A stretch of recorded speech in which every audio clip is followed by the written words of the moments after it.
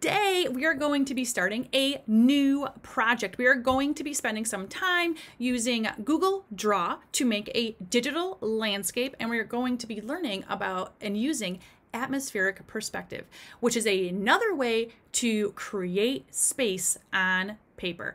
And this time we're going to be learning all about monochromatic colors to make that happen. So let's take a moment and learn a little bit more about what atmospheric perspective is. What is atmospheric perspective? Atmosphere is the air around us, and perspective is how we see things. So when we put it all together, it's basically how we see the air around us. So here is an example of atmospheric perspective. Things up front are really clear, and far away, they're fuzzy. So the background ends up being blurry and flat without a lot of details, and the foreground that's closest to us is clear and we can see a lot more details. But why does this happen? Things like the weather, humidity, rain, fog, wind, and dust, and things like pollution, smog, fire, and smoke also make atmospheric perspective. So let's review. Atmospheric perspective is how we see the air around us. The background's blurry and flat, the foreground is clear and has details, and is caused by weather or other environmental factors. Hello, artist! Today we are starting a new project. We are going to be working on Google Draw and making a digital landscape. So let me show you what you're going to need. You're going to head to your Google Classroom and look for the one titled Digital Landscape. So once you find that, click it, open. There are two things on there that you are going to be looking for. One is a Google form where I keep all of the videos like the one you're watching now. Some questions are on there as well. And then next to it, we have our digital landscape, and it should say your name, digital landscape. And you're going to be looking for that. You're going to use that file for the entire project. So what you're going to want to do is you're going to want to open up both of them. So click them both open and they'll open up in two new tabs.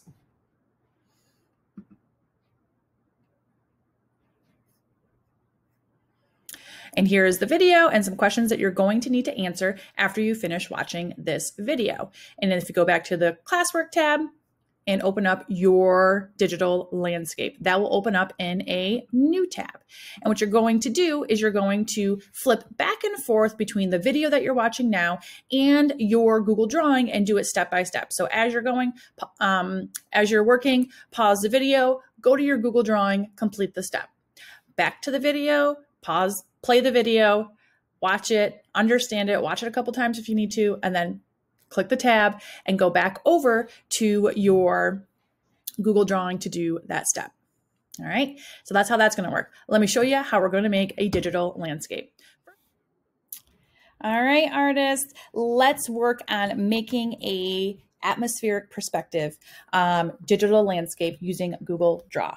So the first thing we're going to do is we're going to zoom out to about 50% so we can see all the way around our project. Just makes it a little bit easier to do that, and the number might be different for you, but we want to be able to see gray around everything. And the first thing we're going to do is go to the shape toolbar and click the rectangle, and you're going to click and drag. So click and drag. If you let go too early, that's fine. You can grab the blue corners and drag it so it's just a little bit bigger than the checkerboard background. So the whole checkerboard background that we just saw, this one, all right, should be visible, or you shouldn't be able to see it. The blue square is going to cover up everything. And then we're going to go to our paint bucket tool and we're going to select the monochromatic colors that we want to use. So what monochromatic colors do you want to use? They're in nice little columns right here, and you can pick the reds, the oranges, the yellows, the greens, the turquoises, the blue greens, the blue, the indigos, the purples, or red purples. You pick which one you want to work with. They're all monochromatic. Any column you pick, besides maybe like this first one is kind of like orangey brown, but it might work good, will work for this project. I am going to stick with, go with the purple. And you're going to pick the lightest one that you can. So it should be coming from this row. And this is going to be our background color. The farthest away, it's going to look foggy and fuzzy. So we're going to go with the lightest version of that monochromatic color that you pick. The next thing we're going to do is you are going to pick two choices. You have two choices. You can use the curve line tool, to make rolling hills, or you can pick the polyline tool to make pointy mountains. I'm going to demonstrate the first layer of mountains or hills with both tools, but then you're going to pick which one you want. So watch both before you hop over to your Google Drawing and add it. So let me show you both options first. The first one is the curvy tool, and this is going to make rolling hills like a field. And you're going to just click. Every time you click, it's going to drop a point where the line is going to bend. So that's one option, all right? And then you would drop it to the bottom and around the bottom of your project. Don't worry if it's outside, it's only gonna print what is inside the printable area. And you would change this to the next value on the column that you are working with, okay? And then you would also change the border color to match that so we don't have a black outline. That's option one. That is for hills if you want to do hills. So you're going to use the curve line tool for that. If that doesn't do it for you, let me show you how to, and you can try both just like I did and hit the back button to undo your steps. The next one's going to be the mountain tool. And this one, you are going to just make a mountain-like zigzag line. And remember, mountains aren't symmetrical, so there should be some asymmetry happening. It shouldn't be an absolutely perfect line here, but they should all have points to look like a mountain. And then you're going to go around the outside. It's okay if it's quick, and get back to the start until you make that blue shape. Once that shape fills in blue, you know that you've completed the shape, and you can now use the paint bucket tool to fill it in. And once again, we're going to go one value darker on the gradient scale and make it a little bit darker. And I'm going to change my border, which is currently black, to match it as well. So you're going to pick which one you would like to work with. So pause the video, head over to your Google Drawing, and do that now. This is our first layer. It's the background of our mountains, the farthest part that we can see. So hit pause, hop over, and work on making yours. I'll see you in a second. Okay, welcome back. You should have picked a rolly hill for your landscape, or you have picked a spiky mountain. And if you want to, you can always open up a new tab and look up rolling hills or look up mountains and get some inspiration from the shapes that are being used there as well. You got the computer, you might as well use it. All right, now we're gonna make our middle ground. This is gonna be the middle set of mountains or hills on our project. Once again, if you are doing hills, stick with hills. And if you're doing mountains, stick with mountains. Hills equal the curve tool, and mountains, you're using the polyline tool. So for my next set, I am going to click on the polyline tool and make another set of mountains.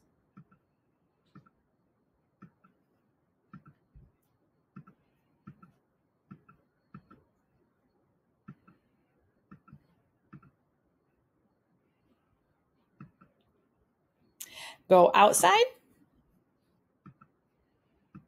back to where you started. It's going to turn blue once you've completed that shape. That's what you're looking for. Once you've completed the shape, then you can change the color inside. Right now, it just automatically defaults to that light blue.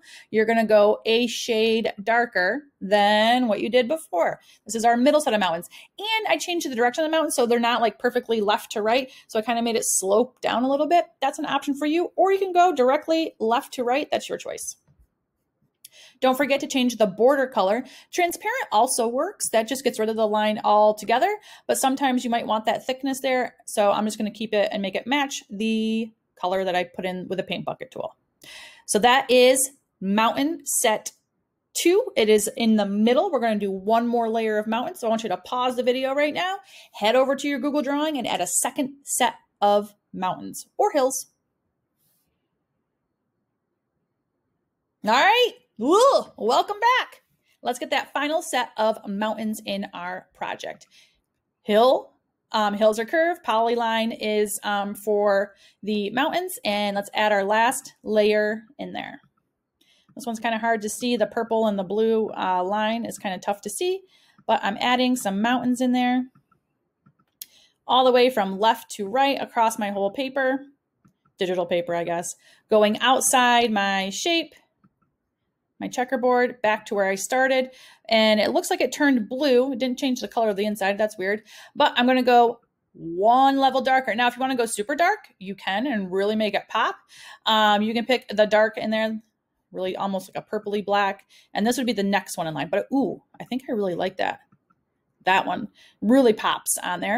And then I'm also going to change the border color as well. And then once I click off, I should not see any black lines. So I can hit the arrow tool, and that kind of shows me what it looks like without anything being selected. So pause the video and add your last layer of mountains. These are in the foreground, and these are the closest ones to us. They're the most in focus, and they're not foggy and fuzzy like the ones in the background. So head over, mountains, hills.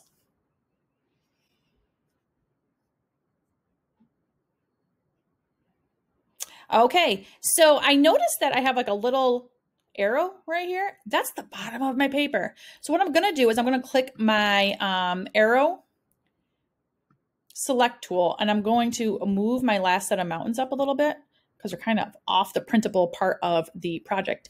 And then I'll be able to move them there. You can do that with any of your mountains. You can move them and adjust them if you want, and move them around a little bit just by hitting the arrow tool and then clicking and dragging, or using the arrow keys on your keyboard will also move them around. So that is making the layers, the middle ground and the foreground on our project. And the next step I'm going to show you is how to add some details in there to make it look even more mountain-like or hill-like. Okay, so the next thing we're going to do is we're going to get some help from Google Images, and we are going to be looking for some silhouettes on that we can add to our projects. And silhouettes are completely solid images that are completely black. It looks like they are in shadow. However, the word silhouette is kind of hard to type. So I'm going to show you another way to find some images on it, because if you type it in wrong, you're not going to get what you want. So we're going to go to insert image and then search the web, and a little window will pop up over here. Once we're over there, we're going to go in and we're going to type in black tree, and then we're going to type in these three letters, PNG. PNG means that it is transparent, and you're not going to get a white box around every object that you insert. You're going to get a clear background, so you'll be able to see the background. So if you're ever looking for something like that, type in the word PNG, and that's what you are looking for. So type that in. And now there are some trees to add in here. And if you're not a fan of trees, maybe you want to add a camp, maybe you want to add some animals, maybe there's something else that you want to add to your landscape, keep it appropriate and for school, please. You can click and choose what you want. Now, the most popular ones are going to be at the top, but don't forget to scroll through, because there might be some more interesting ones near the bottom. And think about the space that you have made. What season is it? What area is it in? Are you going to be going somewhere where there are, pine trees all year long? Is it the winter and the trees are going to be bare? Or are the trees, is it summertime and the trees are full of leaves? My project's purple. It's a cool color. It might make more sense to do some cool, like winter-like trees in my project versus like, a palm tree. All right. If you did like a rolling hill scene and it's like orange and red, well, maybe a palm tree would work for your project, and you would type in black palm tree for your part of the project. But I'm going to pick, I think I'm going to do these pine trees right here. Now, you might only be able to find one pine tree, but if I go back in and type in the word black pine tree, I might get some more options available to me. I can, you click insert, and then you're going to use the corners and drag it around. And you can go shortcut with Control Copy or Control C, Control V will copy and paste it, or you can go edit, copy, and your shortcut will be there. That's a shortcut on my computer. Edit, paste, and you'll get a second one. You can adjust the size of it so it's a little bit smaller. And we know that the smaller trees would be farther back and the bigger ones would be closer to us. You can go to format options if you want, and that would do we can do some size and rotational things there. We can flip it. So if you only maybe can find like one or two trees that you really like, you can at least flip it so it doesn't look the same exact tree pasted over and over again on your project. I'm going to go back into my image search just for some variety and see if I can find another type of tree just by changing the way I'm searching for it. So instead of a black tree, I'm going to go black pine tree. You might go black palm tree. black leafless tree. All right. However you're going to type it in, you can choose how you want it to look, or whatever details you were looking for. Ooh, here's a nice trio of trees. I'm going to add that to my project. Click on it, click insert. It will take a minute and it will drop into your project. This one's taken a minute. There we go. And then I can shrink this down to make it the correct size that I need and add that in there. Now, if you want to see how it's going to come out and how it's going to be printed, you can go File, Print, or use the print shortcut. And even if you don't have a printer, the printing option will be there and you can see how it's going to look when you print it. So where are the bottoms of your trees going to be? The little print preview will come up and you'll be able to see the bottoms of your trees. Is everything on the page that you want to be on the page, or did some things fall off the page that you need to move and adjust? Don't forget, you could put things in the air. You can make it maybe a little more fantasy if you want, with some dragons and some fun stuff up there, or you can stick to the classic mountain landscape that you are hoping to make. I can't wait to see how these come out. I think this is going to be a fun, quick little Google Draw project, and I'll see you next week.